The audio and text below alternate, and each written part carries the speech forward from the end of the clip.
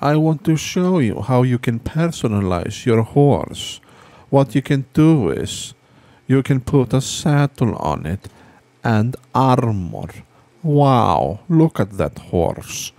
Here we have another horse. Put armor on him. Wow. Here we have another horse. Put armor on him. Wow. Look at how cool my horses are. And what you can do as well is give them a name. Use a name tag on a horse.